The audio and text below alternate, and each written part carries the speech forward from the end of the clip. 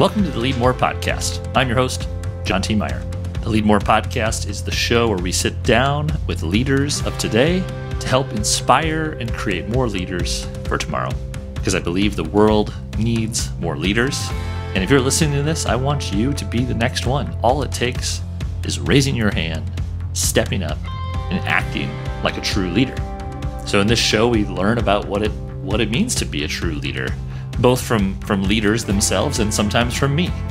And this episode is going to be one more of those, another one. I know I did a short little one last week before my big hike, but I had enough people ask me, how did it go?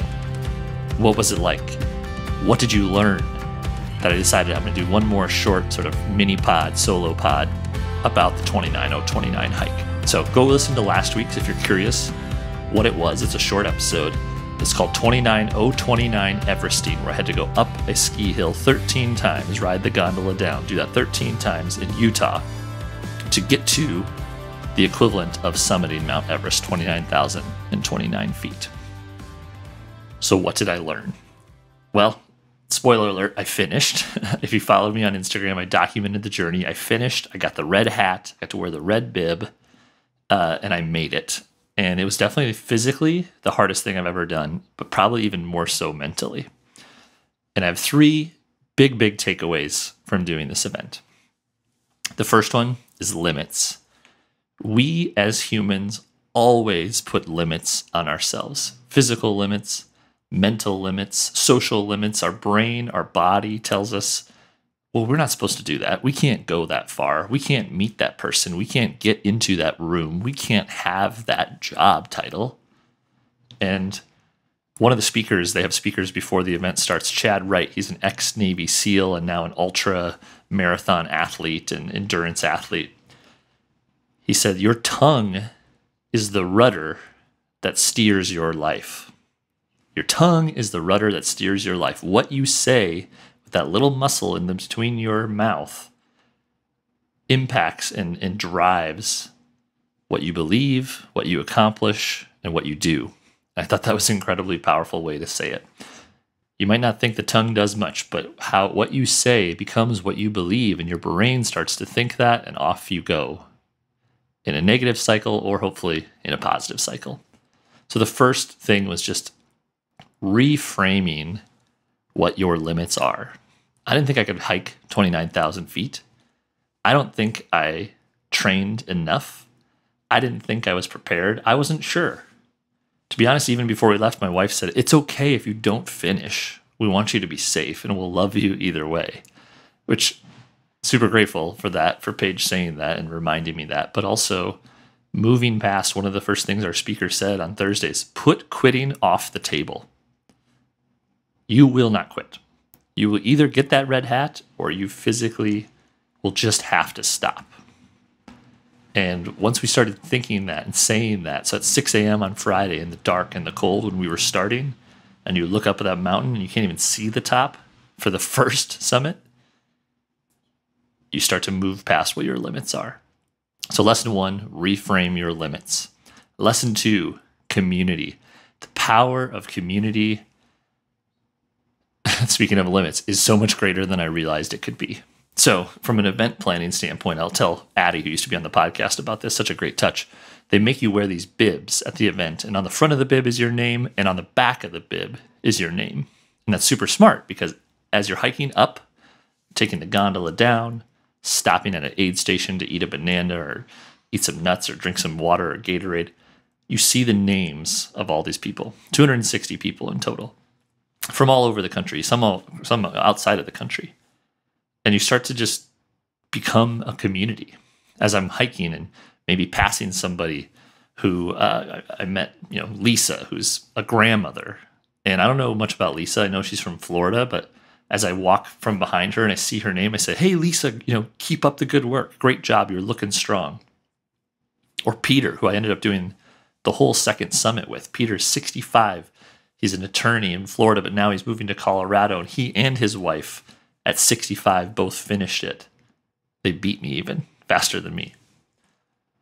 So these names, all it takes is the sound of someone's name to start making a connection. So you say, hey, Joe, hey, Rich, hey, Tommy, these people, they became friends for these 36 hours.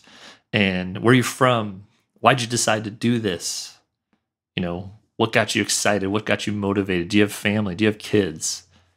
And all of a sudden, these people feel like your family for 36 hours, all chasing this common goal. And the coolest part, this young kid, 19 years old, finished first. He was done, I think, in about 14 or maybe 15 hours, Friday night. He went up, I think he maybe rested for a little while, took a shower, and stood at the top the entire remaining day on Saturday, giving people high fives, cheering people on. We all went up the gondola about 3 o'clock, and for the final 3 hours stood there and clapped and high-fived and cheered people as they came to the finish line.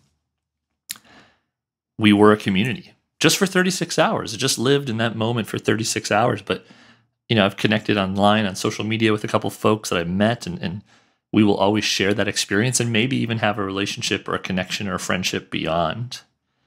But the power of community, physically, online, whatever context your community is, even this community of the podcast, right, is incredibly powerful. And that can be what helps push you beyond your limits, or it helps you reframe what's possible, or it helps you get through tough times, emotionally, physically, whatever it may be. So always build your community, foster and nurture your community, and lean on your community when you need it. Use it and know that people are always there for you. That was my second takeaway. The third, and probably the most impactful for me, the takeaway, is what I'll call moment. Live in the moment. So one of the lines that they used on Thursday before we hiked was, be where your feet are. Wherever you are, be in your shoes, be in the moment, be in that step. Take this hike one step at a time. Not one summit at a time, not 1 hour at a time, just one step at a time. I use Strava. It's a fitness tracking app. I think I ended up hiking 36 miles that day. 29,000 feet, 36 miles, 13 summits. No idea how many steps I take in a mile, but thousands, right? 100, maybe tens of thousands of steps were taken. And what happened, the hardest part of this race, it was physically hard, but it was more so mentally hard, because you'd look up, you couldn't see the top. You'd start to think about 13. You'd start to think about how long it took you to do the first. Will it take me that long to do the second? Okay, if I get 3 done, then when should I eat lunch? Or will I end up sleeping? The clock is ticking. How long will it take me from get to the first aid station to the second aid station? You start to look ahead. You start to worry about the future. You start to think about things that haven't even happened or may not even happen. And I equated that very much to my own life. Thinking or worrying about work, about my girls, about them becoming, about Margot going to kindergarten, starting school, about, do we have enough savings? Are we on the right track for our retirement? Are we, is this the right home for us to live in? Or, whatever things it is that you start to worry about the future, things that haven't even happened or come true yet, just let it go, right? Live in the moment, live in the day, live in the present. Put away the phone. Be present. Be with your family. Be with your community. And so that analogy of be where your feet are, taking it one step at a time, and the hike perfectly applies to life one step at a time. So that was an incredibly powerful lesson for me, probably the most powerful, and something that I hope to bring back and apply here to my life. And so, in asking and recap, what was it like? How was it? You summited. Congratulations. Great work. I learned about limits. I learned about the power of community and the importance of the moment. And for that, I am forever grateful. If you have any questions, hit me up on Twitter @JohnTMeyer. Shoot me a message. I'd love to talk to you about it. Happy to catch you up on it and let you know more if you're ever thinking about doing it. That was my experience at 29 Everesting. Learned a lot. It'll make me a better leader. It'll make me a better person. All right, that's it for this episode of the Leadmore podcast. Hope you enjoyed this one, breaking down the event. Reminder, we drop new episodes every Thursday of the Leadmore podcast. You can find them wherever you listen to podcasts, Apple, Stitcher, Spotify. Just subscribe, click follow, leave us a review. Thanks for listening. Take care and be well.